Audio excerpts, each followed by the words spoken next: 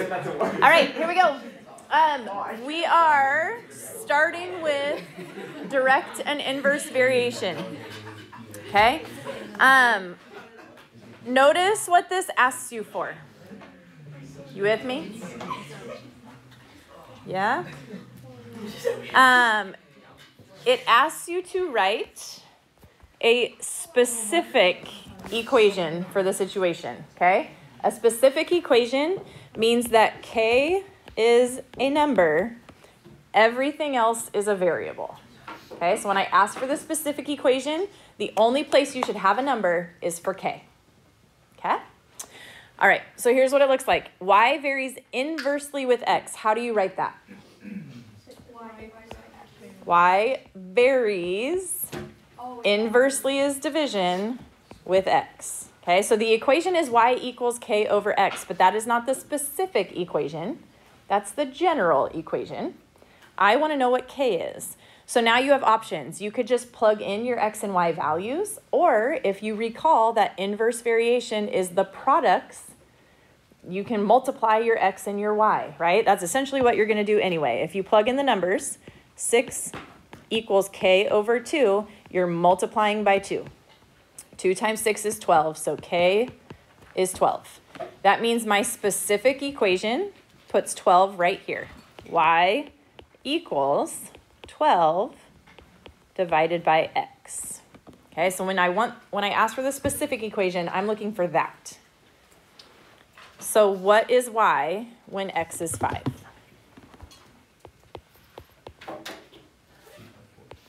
$12 divided by 5, and I don't care if you leave it like that, or if you want to plug that into your calculator, it's 2.4. Okay? Is K varies?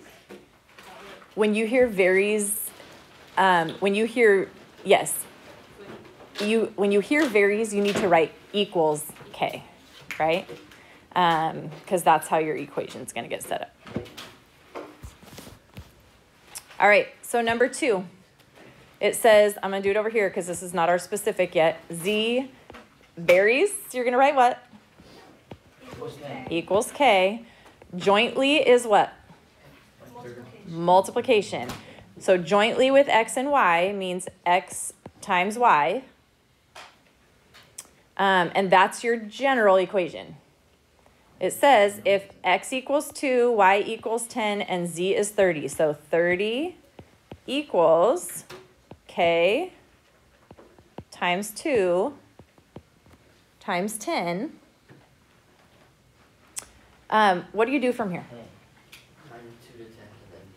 Yeah, you can divide by 2 and then divide by 10, or this is 20K equals 30, right? Oh, birthday drinks. So 30 over 20 or 3 over 2 is your K.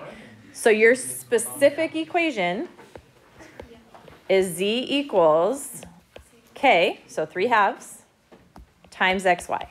That's your specific equation. Then it says find Z when X is 5 and Y is 20. So Z equals 3/2 times 5 times 20. You can just plug that into your calculator and it will tell you what. Should be 150. Wait, are you good with us putting in the decimal? 1.5? Yeah, that's fine. All right, you try to set up number 3.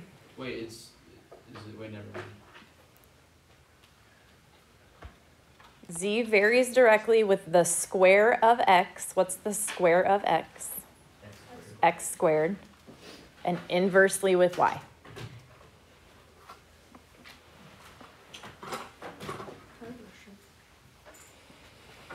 Z varies directly with the square of X and inversely with Y.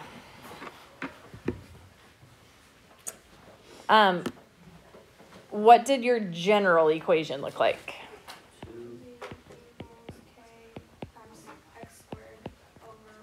Yes. Okay, so that's the general equation. Then you plug in the numbers that you know. So Z is 12, so 12 equals, it's a terrible size.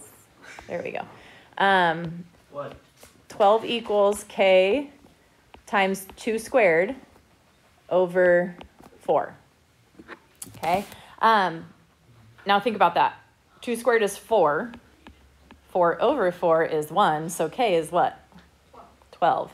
So you're going to say z equals 12x squared over y. Okay, so find z if x is 5 and y is 75.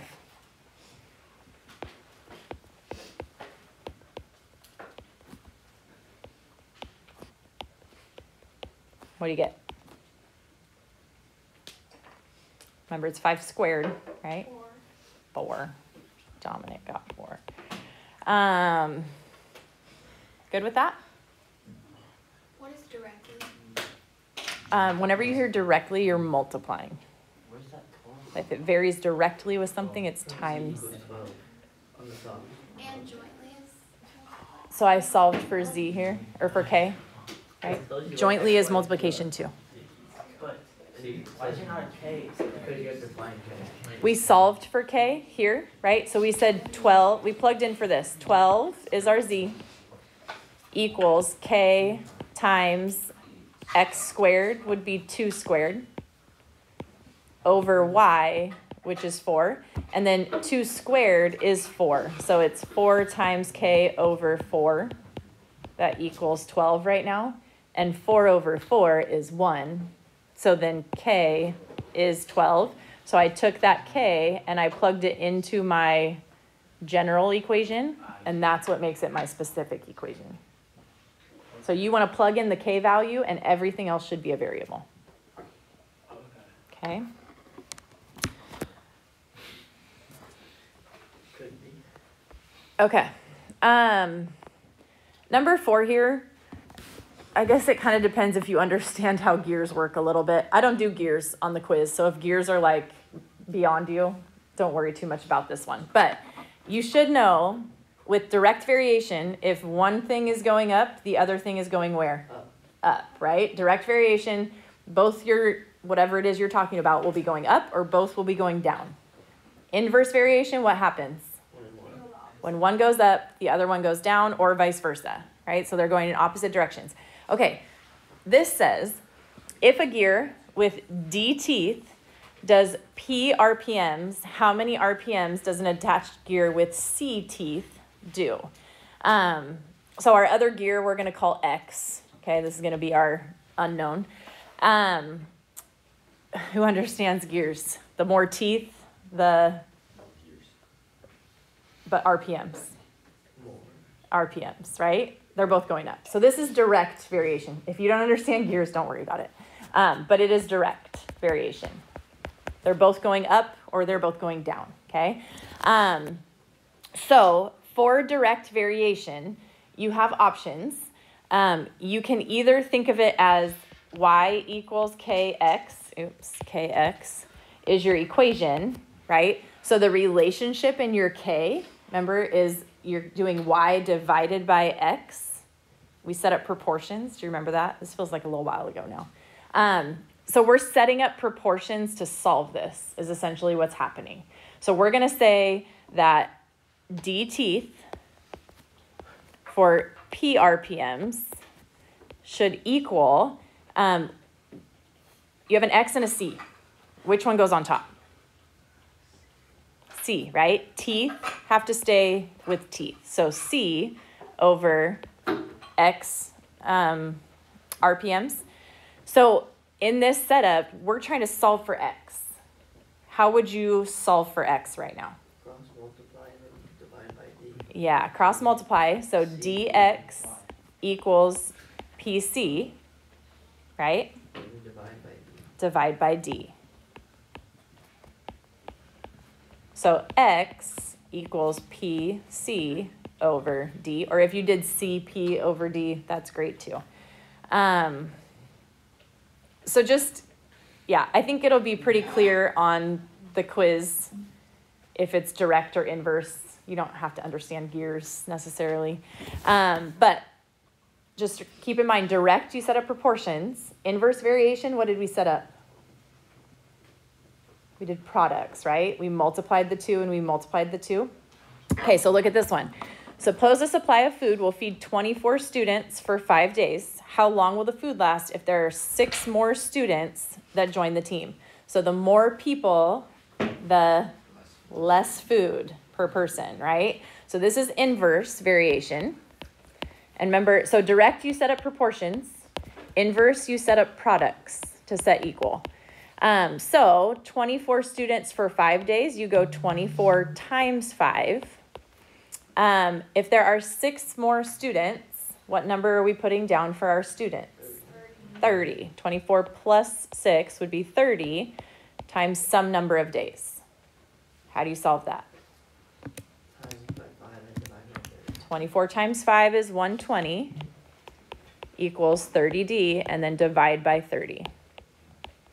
So D is 4, so it would last 4 days if you had 6 more students. Okay. Last one of these. If I can go 200 miles with 8 gallons of gas, how many gallons do I need for 350 miles? So the more miles, the more or less gas? The more miles, the more gas you're going to use, right? So if they're both going the same way, that's direct variation. What do we set up for direct variation?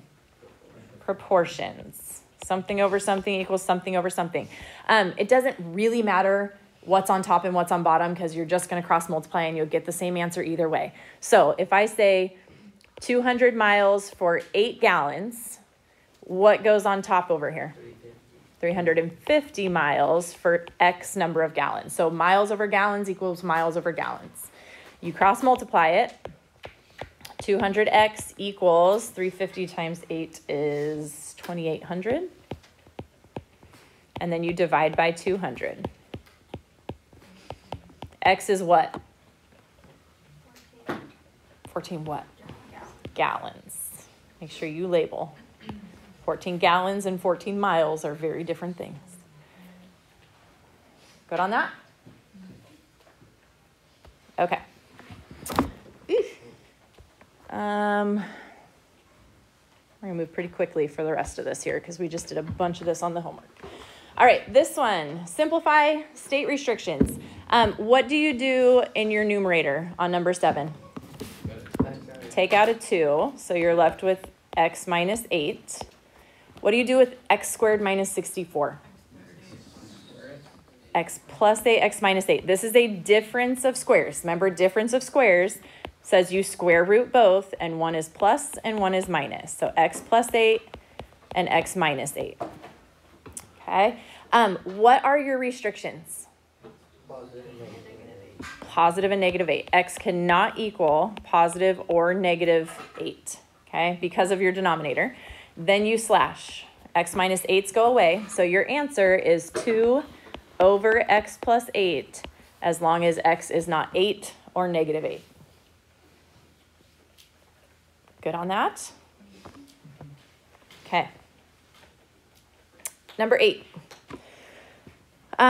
What do you do on top? The star method.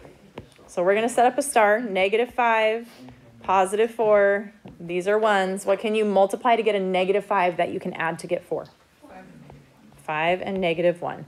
So this is x plus 5, x minus 1. What can you do on the bottom? GCF, a 5x. Okay, so take out a 5x. Oh, that's much bigger. You would be left with what? X plus 5. Okay. What are your restrictions right now? -5. Okay, this one is -5. What is this one? 0. If you plugged in a 0 right there, it would make the whole denominator 0, right? So whenever there's an x by itself or an x times a number, it's just 0, okay? So x cannot equal 0 or -5, and then you slash x plus 5 and x plus 5. So you are left with x minus 1 over 5x, and you cannot get rid of those x's, right? The x minus 1 is very different than just x. So that is your answer. Yes, sir. No, because we didn't divide, right? This is not, the -1 is not in your, like, second one when we were dividing rational expressions. It's just an expression all by itself. You only do the top one when you're dividing by another rational expression. So you'll have two different setups, and you flip. That's the only time you look at the top. So like number 11, right? Okay. Does yours, I don't think yours looks like this. When I opened yours up on my iPad, it didn't have an X. It had a dot, right? Yours have a dot? It has an X? Why does it show up different? So annoying. Okay. This is the one where you get to choose multiply across and then simplify, or cross reduce and then multiply. What do you want to do? Cross. Okay. How about you do it your way? I'll do it both ways. If you multiply across, 4 times 6 is 24. A, b to the third. Multiply across on bottom, you get 90, a to the fourth, b to the second. Okay. If you do it this way, 24 and 90 both have to be simplified. I'm thinking it's going to be divide both by 6. So 4 and 15 is as much as you can reduce that. What does a over a to the fourth become? Where? On the bottom, the bigger number. Okay, a to the third. And what about b to the third over b squared? 1b on top. Okay, so this is your answer. If you want to cross reduce, you would do this. 4 and 10 becomes 2 and 5. 6 and 9 becomes 2 and 3. B to the third over b squared is a b. A over a to the fourth is an a to the third on bottom. And now multiply. 2 times 2 is 4 times b. 3 times 5 is 15, a cubed. Notice, same answer, different method. How did you get 4 over 15? Did you do 24 divided by 90? I just, in my head, thought, I know 90 is divided by 6, and so is 24, so I just divided both of them by 6. But you can do that. Like, if you put into your calculator 24 divided by 90, you'll get 0.26 repeating. Then just hit math, enter, fraction. Enter one more time, and it'll give you your reduced fraction. Okay, number 10. You are multiplying. Sorry about the ugly X. What do you do in top left? Factor out an X. So you have X times what? X minus 5. Okay, what do you do bottom left? Star. You have a 3 and a negative 4. Your A term is 1. So what can you multiply to get 3 that you can add to get a negative 4? Negative 1, negative 3. So X minus 1, X minus 3. Okay, what do you do top right? Star again. Negative 15 and 2. What can you multiply to get a negative 15? A negative 3 and a positive 5. So X plus 5, X minus 3. And what do you do with X squared minus 25?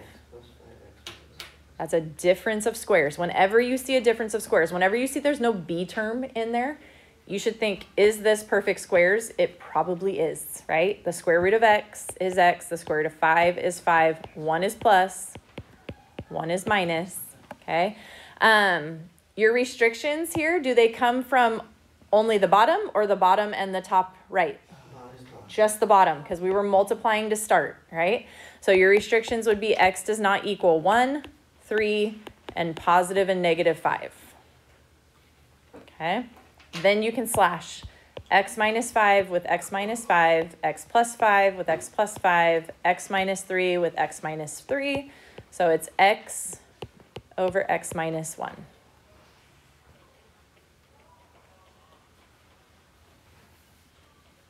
Questions on that? Do you have to put plus or minus 5? You can say 1, 3, 5, and negative 5 if you like that better. Okay, last one. And we're going to take it. What do you do on top left here? Factor the 2 out first, right? If there's a GCF, get rid of it. So y squared plus 2y minus 3. And now you can do star. So what can you multiply to get negative 3? That you can add to get 2. And your a is a 1 now. So 3 and negative 1. Don't forget about that 2 out in front. So 2 times x plus 3 and x minus 1.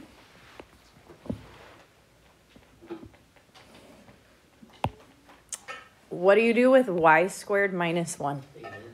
What? Not leave it. Those are both perfect squares, right? You can square root y squared and get y. You can square root 1 and get 1. So x or y, oh, I changed them to x's. Sorry, these are y's. Y plus 1 and y minus 1. This was division. That's the funky sign. Now it's multiplication, and we're flipping it over. So this is going to be our bottom, the y squared minus 9. What does that become? Y plus 3 and y minus 3. That's a difference of squares. And then what was the bottom is going to be the top now. Is there a GCF there? No. So you're going to do 2 times 3 is 6. And then 5 on bottom, but 2's in your A spot there. So what can you multiply to get 6 that you can add to get 5? 2 and 3. Reduce your 2 over 2. So that's 1 over 1. So you're using this and you're using that. That would be y plus 1 and 2y plus 3.